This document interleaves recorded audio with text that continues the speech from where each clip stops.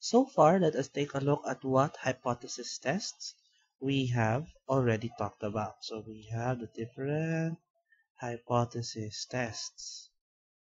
So first, we have already talked about hypothesis test on one population parameters.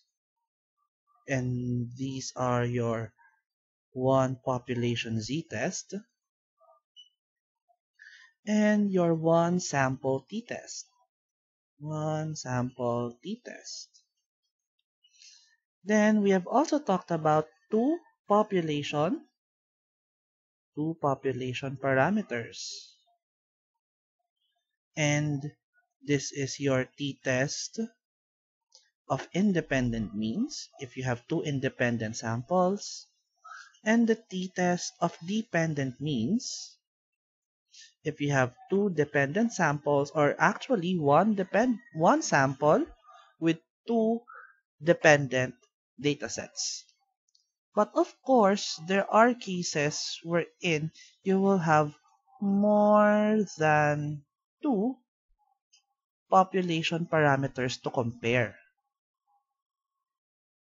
Say for example, you want to compare actually not one, not two, but actually three populations. So that's population 1, population 2, population 3. And you want to compare them through sample 1, this one, sample 2, and this one, sample 3.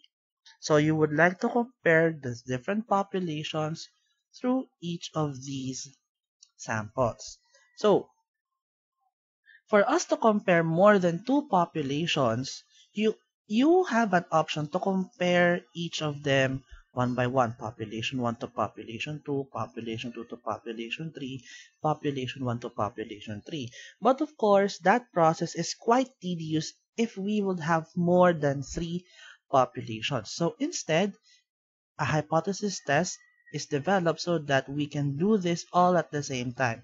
And that is what we call the analysis of variance, or more commonly known as ANOVA.